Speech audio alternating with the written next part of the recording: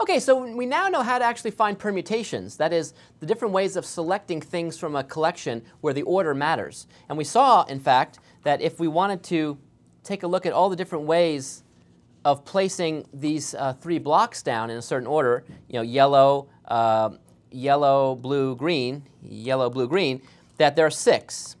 There are six. Now, the question is, suppose I just want to pick two of them out. Just pick two of them out, but order doesn't matter. Order doesn't matter. So I don't care if it's going to be yellow or blue. It could be blue, yellow. I don't care. But I'm just picking out this particular grouping. Well, then how many would there be of that? Well, if you think about it, there would be, I just counted twice. Because blue, yellow is here, but then yellow, blue was over here. So I counted those things twice. Blue, green, I counted here, but then green, blue, I counted here. And yellow, blue, I counted, yellow, green, I counted here. And green, yellow, I counted here. So basically, I counted everything twice. So I took this answer of 6 and divided it by 2. That would give me the correct answer of just 3. There are 3 different ways. There's this way, there's this way, and then there's this way. So there's 3 ways of picking 2 things if order doesn't matter. And in fact, this is exactly how all the lottery games, the state lottery games, are played. You have to select numbers, right, from like 1 to 50 or something, but the order that they come out of that thing spitting out the ping pong balls doesn't make a difference. All you care about is what the numbers are themselves. Order is irrelevant. So how do you actually figure out the number of ways of choosing things if order doesn't matter? Well, these are actually called combinations. So a combination is just the order it's just the number of ways of selecting things when order does not matter. So suppose I have a collection of n things, and I want to see how many different ways there are for me to select r of them. But order doesn't make a difference. Well, first of all, I'd write this as C of n choose r. This means I have n things, and I want to see how many different ways there are of me picking r of them where order doesn't make a difference. I don't care. So if I pick blue and then red versus red then blue, those are the same things. That's called a combination. And this is read n choose r. N things, and I'm going to choose r of them. And what's the formula? Well, the first thing I do is I look at all the different ways of me just picking r things. Well, that's the permutation. That's the permutation which we just talked about. So that's just n divided by n minus r factorial. I'm sorry, n factorial divided by n minus r factorial. Or if you were to read this out loud, n divided by n minus r, because of the factorial. OK, but think about it. Here, with the permutation, order matters. Now I don't care about the order, so I want to get rid of all the repetitions. Well, how many different ways are there to order those r things I pick out? Well, that was the very first thing we talked about. That's r factorial. That's the total number of ways of ordering r things. And I want to get rid of all of them, so I'll just divide this by r factorial. And there's the formulation. There's the formula for combination of n choose r things. So let me look at an example. Suppose you have a deck of regular 52 cards. Oh, in fact, let me set up my little casino here. It's casino night here, folks. And so you can see this is regular playing cards and so forth and so on. Well, suppose you're being dealt 5 cards for like poker or something. Well, a question that's reasonable to ask and is necessary in computing sort of likelihoods is how many different possible hands are there of 5 cards? Now with the hand, this is the 4 of diamonds, the 6 of hearts, the 2 of clubs, the 8 of hearts, and the 6 of clubs.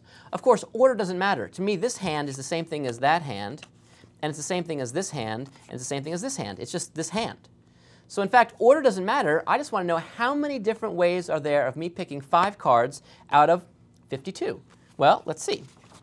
That would just be 52 choose 5.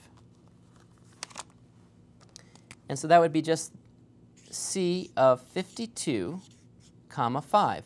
52 things, I want to choose 5, but order doesn't matter. So that's going to be 52 factorial divided by, and I have r is 5, so 5 factorial, multiplied by n minus r. So that's going to be what? That's going to be 52 minus 5, which is going to be 47 factorial. Okay, now what does that equal? Well, you can plug that into a calculator, or we could simplify that a teeny weeny bit.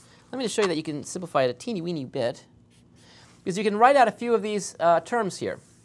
So that's going to be 52 times 51 times 50 times 49 times 48, and then I'm just going to put in times 47 factorial, because that's the rest of it, 47, 46, 45, and so forth. Then on the bottom I have 5 times 4 times 3 times 2 times 1, but then I just have times 47 factorial. And what you notice is the 47 factorials can cancel. So all I have to do, that's still a lot, is take 52 times 51 times 50 times 49 times 48 and divide it by 5 times 4 times 3 times 2 times 1. And if you work that out on a calculator, what you see is 2,598,960. That is the total number of different possible deals of 5 you can possibly get from a 52 card regulation playing deck. And I just found it by looking at the combinations. So now what I thought I would do is just end, in fact, by actually bringing one of my distinguished colleagues in the mathematical community to sort of give his commentary on this kind of thing, because he's an expert. He's a combinatorist, in fact, and an expert on sort of this card counting and things and so forth. So to sort of recap and sort of summarize this, I want to bring in this expert. So please welcome a special guest lecture appearance by the Punching Monkey. Please welcome him. Thank you very much. Okay, so now I'm going to give you the lecture. This is my commentary. This is what I think about combinatorics, and here we go. So what you got to do is you got to punch out those things. You got to count all different ways of doing it. So what do you got to count first? You first have to count and say, okay, how many are there? Come on. Show me what you got. Come on, where are you? Okay, so then you say, okay, I got 52 decks. I got 52 cards. And I want to see how many I can pick out at 5. 5, pow, pow. So I put in 52 right here. Boom, boom, boom, boom. And then what do? I put in the 5 here, right here. And then I take 52 minus the 5, and that's 47. Factorial. Zoom in on me. I want you to see this. I'm talking factorial. You've got to pay attention. It's factorial. And then you compute it, and it's 52 times 51 times 50 times 48 times 49, 47 factorial, and a 47. You cancel. You just cancel them. That's all you do. And you get the answer, 2 million. Wow, it's 2 million. That's combinatorics. That's the combination.